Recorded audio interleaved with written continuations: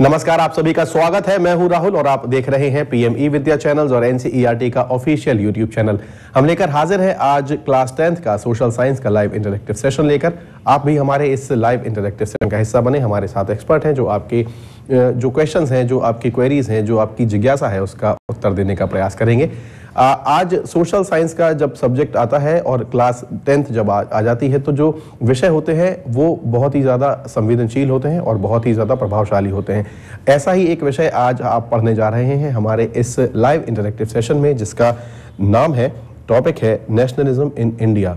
और नेशनलिज्म की जब बात आती है तो सर्वोपरि हमारा तिरंगा दिखाई देता है, जैसे कि आजकल हम आज़ादी का अमृत महोत्सव मना रहे हैं। और जब हम अपने तिरंगे की बात करते हैं तो वो हमेशा से हम सब की पहली पसंद रहा है, और हो भी क्यों ना, वो हमारे जीवन का एक अभिन्न अंग जो है। तो आइए आज सोशल साइंस का हम अपना ये जो लाइव इंटरैक्टिव सेशन है इसको विशेष बनाने का प्रयास करते हैं। Nationalism in India we are going to learn. We have our expert miss Anjali Roy, she is connected with online. Hello Anjali जी, नमस्कार and a very warm welcome. नमस्कार, गुड आफ्टरनून। अंजलि जी PGT हिस्ट्री हैं और आज हिस्ट्री से जुड़ा हुआ ही एक ये टॉपिक लेकर आई हैं। अंजलि जी, आपका एक बार पुनः स्वागत है और मैं आपसे गुजारिश करूंगा कि आप बताएं कि आज नेशनलिज्म इन इंडिया जो चैप्टर क्लास 10th में आज आप पढ़ाने जा रही हैं, इसकी विशेषता क्या है। और हमारा लकीली ये जो सेशन है ये आज़ादी के अमृत महोत्सव के पर्व के दौरान पड़ा है, तो मुझे लग रहा है इसको कैसे विशेष बनाया जाएगा आज। Absolutely. It is a great learning opportunity for the students to learn about our national movement. Now, we are going to focus on the Gandhian phase. But before I begin, it is important to understand that ये terms nationalism, liberty, equality, ये आखिर आए कहाँ से? They have come to us from the French Revolution. You have already learned about the French Revolution in class 9th. And you have also seen its effects. In fact, in class 9 book, it is also given, the effects are also given for India. Now, it not only led to the decline of monarchies around the world, but ideas like liberty, equality, nationalism, and patriotism led to national movements wherever there were colonies. So you find that the entire process ended with the end of colonialism and imperialism. Now, to understand the nature of the non-cooperation movement, because my focus is going to be non-cooperation movement, because we have just half. So we have to first understand the conditions. Now, first is of course the impact. Now, if you see the slide in front of you, you can see that I have given a picture of Indian soldiers which are lying in trenches. Not many know that we not only supplied money, materials, clothes, military, but also our army was an integral part of the First World War. And you can see, if you come to Delhi and if you see the India Gate, the names of all the soldiers who died is given in that. So first, let us understand what was the impact of the First World War on Indian economy. Now, if you see, I have just given it down to taxes, forced recruitment, crops. What is this? You find that there was a new economic and political situation in India. It led to increase in defense expenditure, which was financed by war loans, right, and also increasing taxes. Now, for the first time in India, the British introduced taxes. Now, the taxes were fine to an extent, but there was side by side forced recruitment. Villagers who had never fought in their lives, did not know how to fight, they were recruited and sent on the front line. Now, this led to a lot of anger among the people. The people were not happy that why we are being sent to war. Second, customs duties were raised. Now, the prices were also increasing and doubling between 1913 and 1918, which led to extreme hardship for the common people. Now, what is happening? You find that this is also the period that by some freak of nature, we are dependent on monsoons, and you find that the rains did not come on time. The result was that crops failed in many parts of India. And this resulted in acute food shortages. So we have taxes on the one hand, we have food shortages on the other hand. Then to top it all, there was an influenza epidemic. You find that 12 to 13 million people perished because of it. Now, the people hoped that once the First World War was ended, it will lead to improvement in the situation. But it did not happen. And you find that the people are increasingly becoming restless. Now, in this circumstances, Gandhiji arrives from South Africa. People had already heard about him, about his fight against the British in a foreign country like South Africa. So you find that the coming of Gandhiji in 1915 started a new phase in the history of national movement. But he had been away from India for a very long time. He did not understand India, he had not seen India, he did not understand the problems. So the result is that you find that on the advice of Gokhale, he started a tour of India. In his address, he was invited when the Banaras Hindu University, the first indigenous university in India, was set up. And he commented that the national movement did not have the masses. And according to him, if the masses were not there, you find that the national movement could not hope to succeed. So you find, if you see, this is a photograph which I have given once he arrived, and you will see successive photographs, his appearance is changing. He changes his turban, he does not wear the top kurta. Once he sees the extreme poverty, he realizes that he has no right to wear full clothes, still he can provide it to each and every individual of India. So you find that in the Banaras Hindu University is the first time when he talks about Satyagraha. And you find that in his address, he is talking about the masses being an integral part of Satyagraha. Now the question is, what was the idea of Satyagraha? The idea of Satyagraha was mass agitation which emphasizes the power of truth and the need to search for truth. So he said that if you are fighting against injustice, there was no need for physical force. Without seeking vengeance, without being violent, one could win the battle through non-violence. He realized that the vast majority of Indians could not hope to fight against the might of the British Empire. The only way was non-violence, adherence to non-violence. Now you find that before he began the non-cooperation movement, he tested this idea of Satyagraha.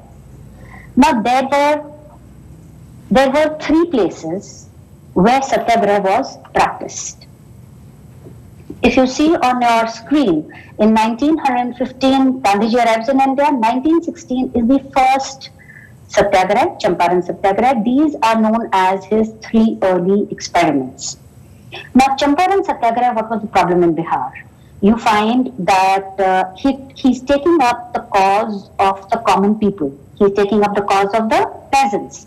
You find that there the planters, they were forced to grow indigo from which dye was made.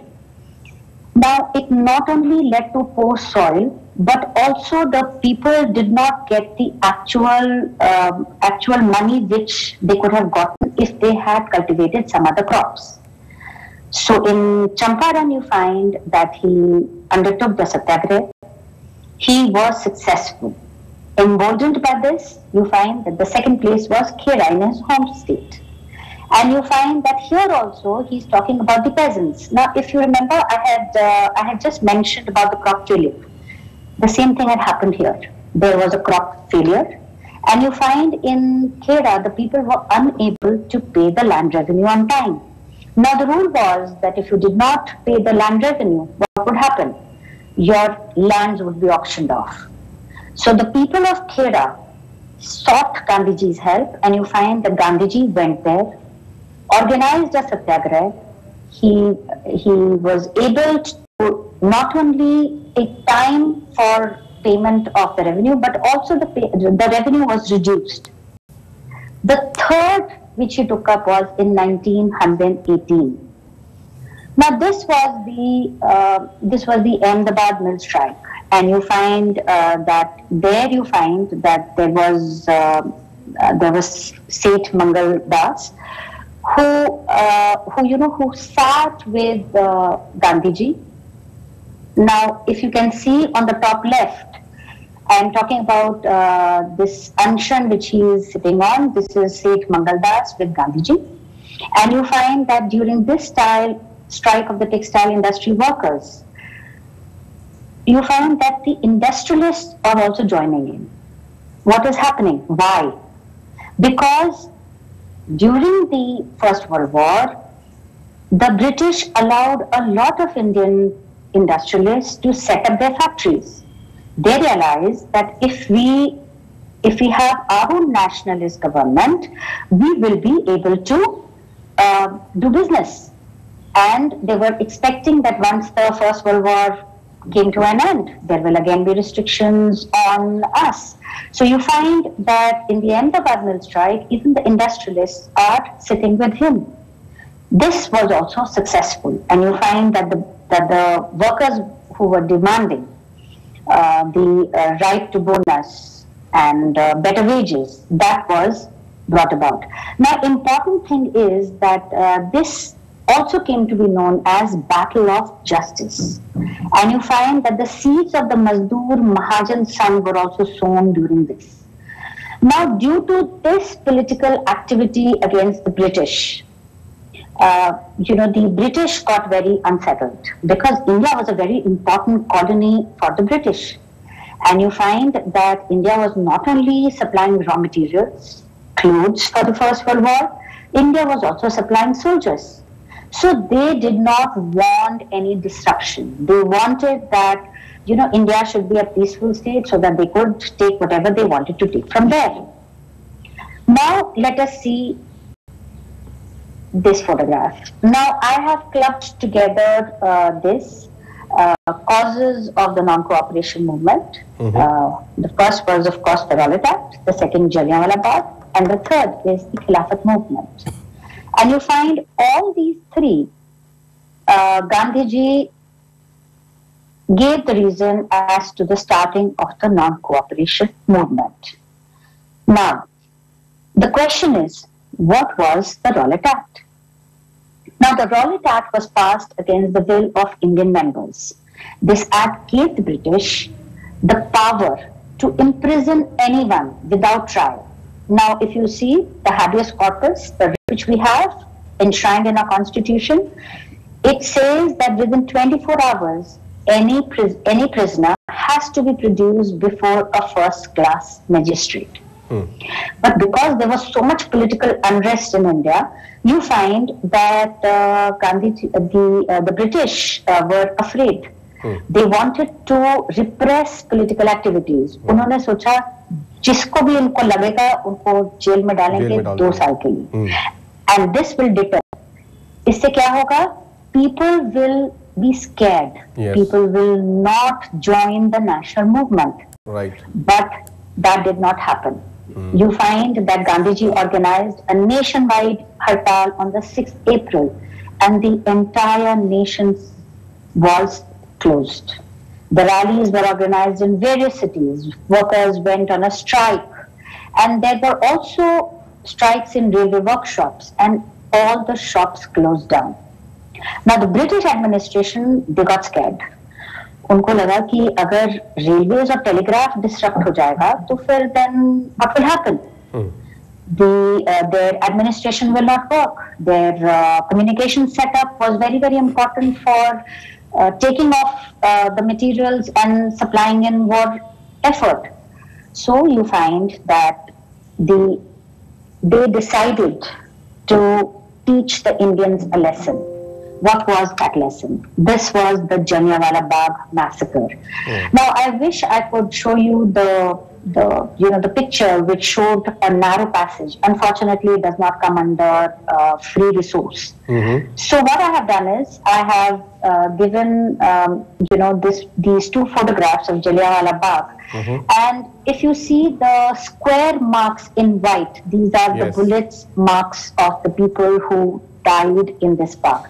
Now, this was a very non-violent meeting because the British had started picking up local leaders. The people had gathered there, and there were women and children. So there was no way that this could turn violent. So you find that the people were, they had gathered together not only to celebrate the festival of Baisakhi, but to protest against the arrest of their two leaders, local leaders. And you find that it was enclosed place, and the people who had gathered there, they were not aware of the martial law which was imposed by General Dyer, because General Dyer took command on the 10th April 1919. Yes. Now the people were just celebrating, and they were just talking, and you find that Dyer entered the area. He blocked the exit points. He did not give any warning. No warning was given. And he started open fire on the crowd.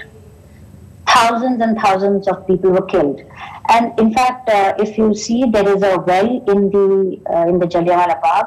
In order to escape bullets, people started jumping in the well, and they died. And it is disheartening to see that a country can behave like this to the colonial country. Now, General Dyer openly announced that this was just to produce a moral effect. वो चाहता था कि सत्याग्रही के दिमाग में इतना terror, इतना दहशत डाल दे that the people don't try to revolt.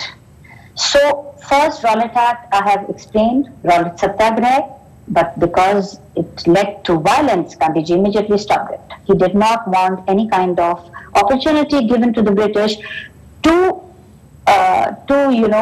make sure that there is complete non-violence. So now we come to the third issue, that is the Khilafat issue. movement.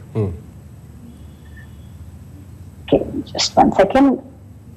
Okay, I think I will have to start again. No, sorry. I will just share my screen again because I just went ahead. Okay, now what was this Khilafat movement and what is its importance?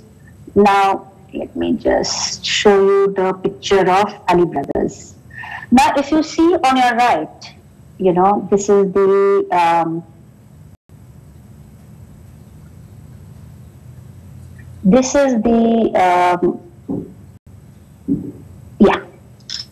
If you see on your right, this is the picture of the Ali brothers. Now, Indian Muslims were very angry with the treatment given to the Caliph after the First World War. And a Khilafat committee was formed in Bombay in March 1919. Now, Muhammad Ali and Shaukat Ali, they started, Gandhiji included the Khilafat issue, and then he decided that, we will include the Khilafat issue and start the non-cooperation movement. And you find that the young generation of Muslim leaders, they started talking about the possibility of a united mass action on the issue. The result was the non-cooperation movement. Now, what was the non-cooperation movement? Gandhiji declared, this is the program, and it had to be in 3 stages. Now, Gandhiji declared that the British rule could be established. Continue कर रहा था, कैसे continue कर रहा था? क्योंकि the Indian public are helping the British. They are there in the army, administration, everywhere. Right. So he said that the British rule can end only if the Indians refuse to cooperate. And that is why he proposed that non-cooperation movement should happen in stages. Now, the first stage was surrender of titles. He said, this is a foreign government. Oh. We will not accept their titles. Second thing he said was that boycott of civil services, army, police, courts, and legislative councils, even schools and colleges, and the last was the foreign goods. Now, this was very important because India was a colony of foreign goods. As a nation, we consumed a lot of British goods. So he said that if the government used repression, he will start the civil disobedience campaign. And you find that Gandhiji toured extensively, and he started talking about the people boycotting. Thousands and thousands of students in schools and colleges, they stopped going to schools and colleges.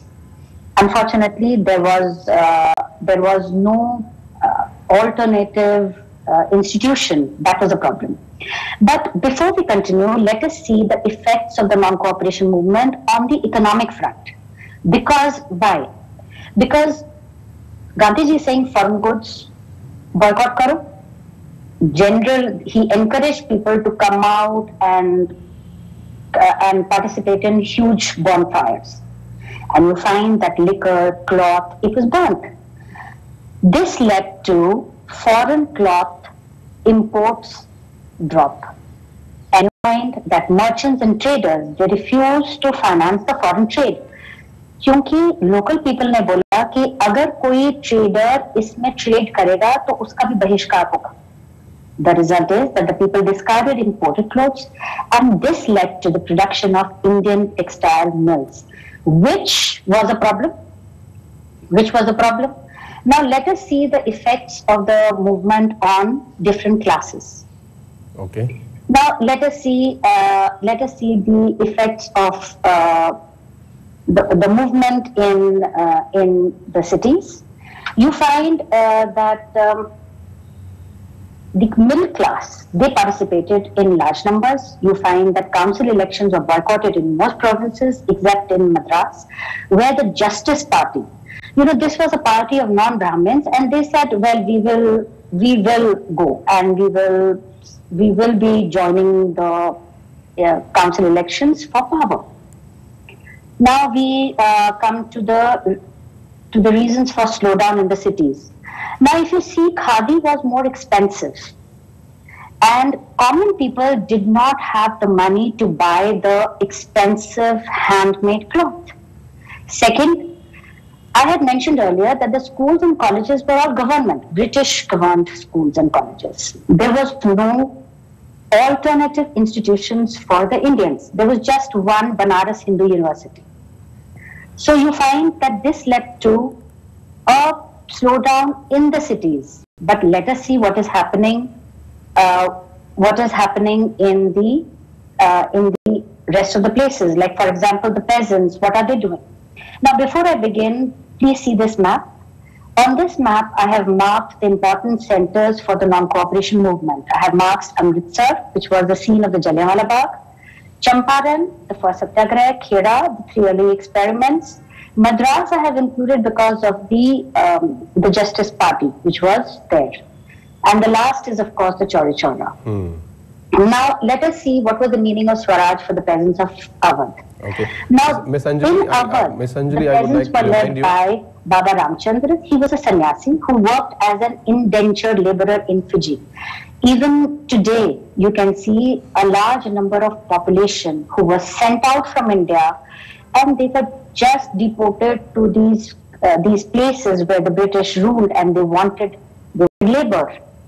So the peasants are not only protesting against the British, but their movement is against the talukas and the landlords. Why? Because they are demanding high rents and a variety of other things from the peasants. The most important being begar. Now, what is begar? Peasants were forced to work on the farm of the landlords without any payment. So you find that they did not get any money for this unpaid labor. And you find that in June 1920, Jawaharlal Nehru went to the villages in Awadh and he tried to understand what were the problems of the peasants. And you find that he set up the Awadh Kisan Sabha. When the non-cooperation began in 1920, the next year, 1919, the Awadh Kisan Sabha was set up.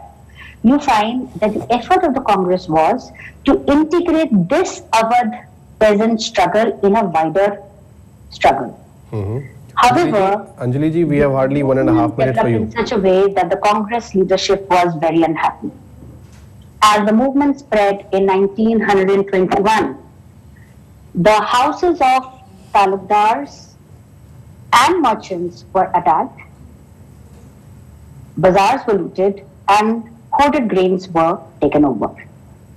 In many cases, local leaders invoked Gandhiji's name and they said that we are going to stop paying the revenue. Anjali ji, can you hear me? Why can't I hear you? I cannot hear you. Hello, can you hear me now? No, I can't hear you. Okay, I think some technical issues are there. But I would like to remind you that we have hardly 1 minute for you. This is very, very important for understanding Would request you to that please not only the conclude the peasants session. but also the tribals were involved in the movement. Shall I just quickly finish the tribals? Please, please. We have hardly 1 minute for you. Okay.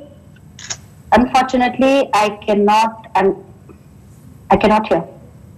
There is some connection lost. I think Anjali जी आपको आवाज नहीं सुनाई दे पा रही है मेरी, कुछ तकनीकी खराबी है. There is some technical issue. हमें अपना सेशन यहीं रोकना होगा. अब हमारा जो एयर टाइम है वो खत्म हो चुका है. आपका ये सेशन यहीं समाप्त करना होगा. मैं आपको धन्यवाद कहूँगा और हम जो चीज़ें अधूरी रह गई हैं उन्हें अगले सेशन में पूरा करने का प्रयास करेंगे. आप हमारे साथ जुड़े. आपने आज सोशल साइंस का ये बहुत इंपॉर्टेंट एक चैप्टर पढ़ाया, उसके लिए आपका बहुत बहुत शुक्रिया, बहुत आभार आपका. हमारा ये सोशल साइंस का सेशन यही समाप्त होता है. क्लास 10th का आप कहीं मत जाइएगा, थोड़ी ही देर में हाजिर होते हैं अगला सेशन लेकर. देखते रहिए PM eVidya चैनल से. नमस्कार.